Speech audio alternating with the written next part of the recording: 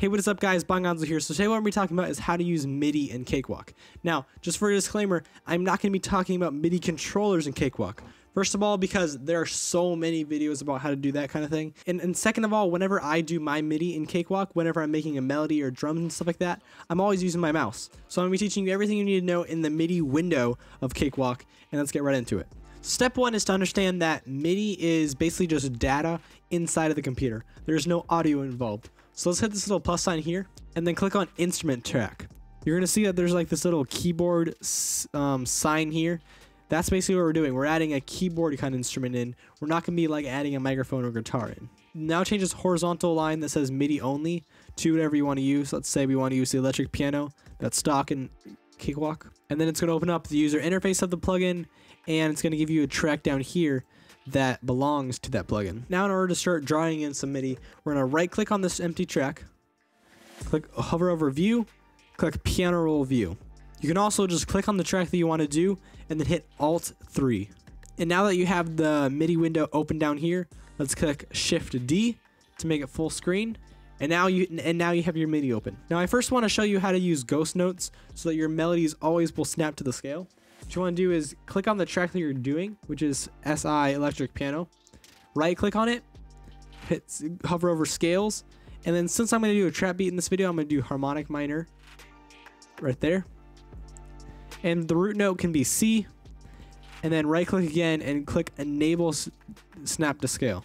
Now in order to draw a note, you want to click T on your keyboard, and to bring up these little options, click on the smart tool, which is the pointer tool, and then you have this little pencil icon. Now it is possible to double click and you can make a note like that, but I believe that the fastest way to do it is to hold Alt and then just click wherever you want to place a note.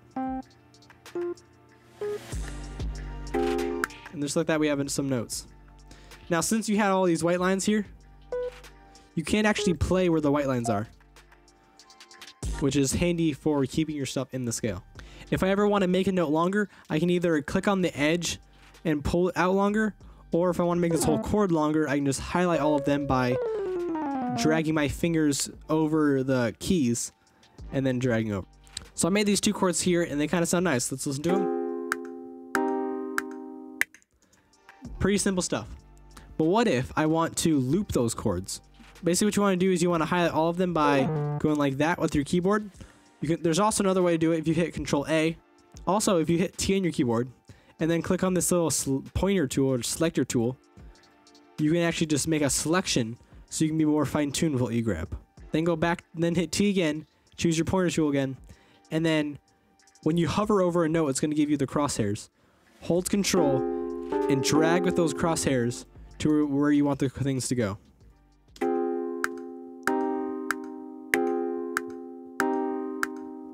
Now I'm going to show you something kind of handy. If you click on a note that's like short, like this, and then place a new note, it's going to be that short length. But if you click on a long note, and then place a new note, it will be that length.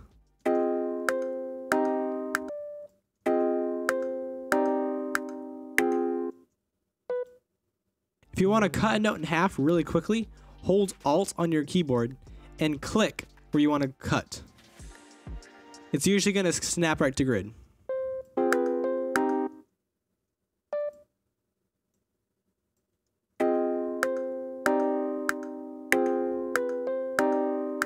What I really want it to be is like dun dun dun dun. That's a triplet. I want you to right click on this little 1/16 and change it to 1/4 triplet. Now I want you to hit T on your keyboard, select this little draw tool, and then right click on 1/8 triplet and change it to 1/4 triplet. And then click where you want your first note to be, and then just drag to where you want your next notes to be. So now you have 3 notes in a row. I actually want this middle note to be down 1. So what I did there is I clicked T and used the move tool, and then moved it down by 1. Another way to do that is that if you have that 1/4 triplet up in the corner, you can actually just hold Alt, place your first note, hold Alt, place your next note, hold Alt, place your next note. Let's say you're really enjoying this, but you want it to be a little bit lower. What I want you to do is right click on this little SI electric piano, turn off snap to scale, and then highlight everything again. Transpose it down a little bit.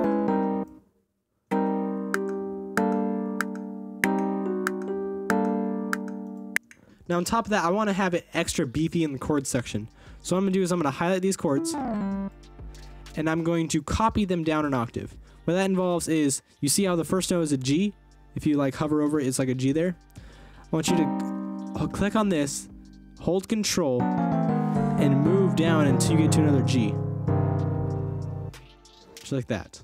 And so here are 2 more quick tips on using MIDI for instruments. So for example, this is an 808 right here, and usually 808s are low, and right now the 808 is really high pitched. But now what I want to do is I want to pitch it down. So what I could do is I could highlight them all, and I could like look at this A and then drag it down to another A, and I could do a whole bunch of things like that. But we want to know something that's faster. What I want you to do is I want you to push D, so you're out of the MIDI window. Click on the track that you want to transpose down. Hover over Process, Transpose, and then it's going to give you an amount. Change this amount to 0, and then just go to -12 by hitting the minus key on your keyboard. So now once you have your thing at -12, hit Enter, and then play it again. And I'm pretty sure that's how low I want it to be. Now one other thing, if you want to change the velocity of these notes, highlight all of the notes, and click this little Show Hide Controller Pane button down here. If you click that twice, it's going to bring you the MIDI window and the velocity window. So this shows how hard and how loud each of these notes are going to be played. Another quick tip on the same track of transposing things down. If you highlight all of your instruments in this main window, and then go to Process, Transpose, I'm going to go to like -2. So it's going to transpose all of them down by 2 half steps.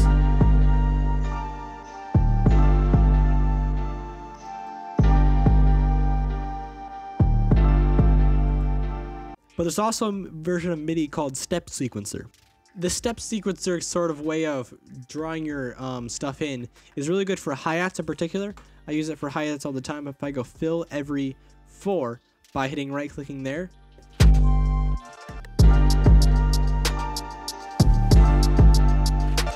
If you have absolutely nothing on the track, click once on the track and hit Alt-4. It's going to bring up your Step Sequencer window.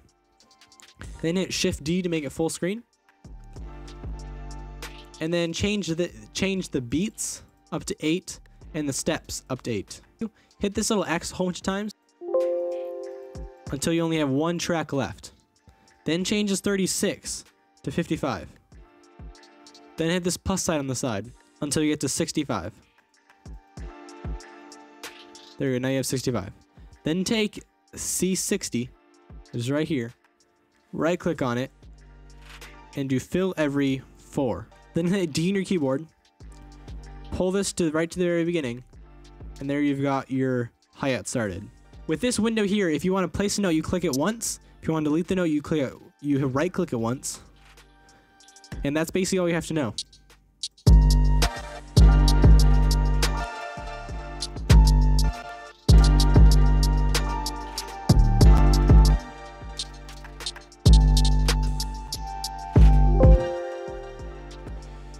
You can duplicate one of these tracks just like you would before. So now I'm going to highlight over all of them, right click, and push bounce to clips. And it's in the MIDI form like before. Now I'm going to show you where that draw tool really shines. I'm going to change the 16th to 64th. Then I'm going to hit T on the keyboard and change this to the draw tool.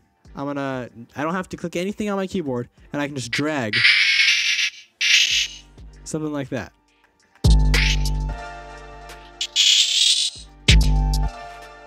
Let's listen to it. Now, the best way to make your hi-hat rolls stand out even more is to highlight all of those hi-hat rolls by holding over the notes that have those rolls. And I'm going to use my smart tool, the pointer tool, to kind of draw in like little ramps. So that, and remember that these all signify what the velocities of them, so how loud each sound is.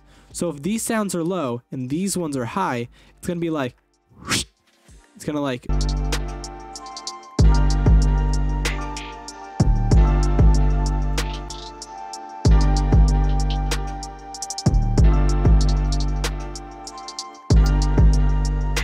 I don't do this in every single beat, but since this is a MIDI tutorial, I felt like this could be a good time to try to pull out this little technique. What I have is a snare clap. What I have here is a clap, and I already have the main clap track here on this little side panel, so you can see all these claps. What I'm gonna do is I'm gonna control click on the track that I want to be using, which is the second clap. I want to turn on 30-second note. I want to click T on my keyboard, and then use this little draw tool. So there's gonna be a whole bunch of little claps that are going up in velocity as they ramp up into the clap sound. So I'm gonna click like a little bit before this clap and use the draw tool again to draw in claps there. That sounds pretty bad, but let's keep going. Now I'm gonna highlight these claps, and then I'm going to get my smart tool out, click this little up arrow, and then do the same ramping stuff I did with the hi-hats. And then if we turn it down a bit,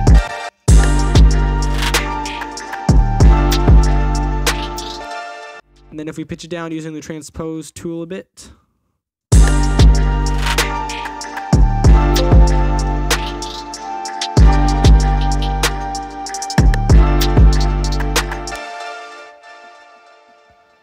and then I'm also going to duplicate it over here. So I'm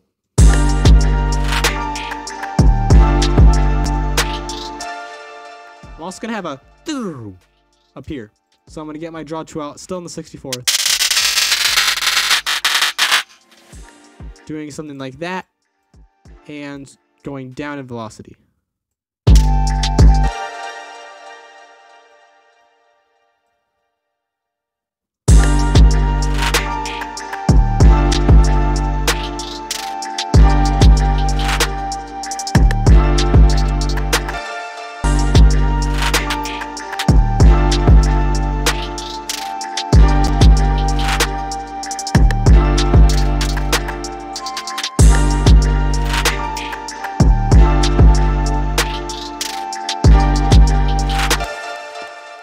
This is fire. Thank you guys so much for watching. If you like this MIDI tutorial, tell me in the comment section. Let me know what kind of tutorial you want in the future. You can just write that in the comment section.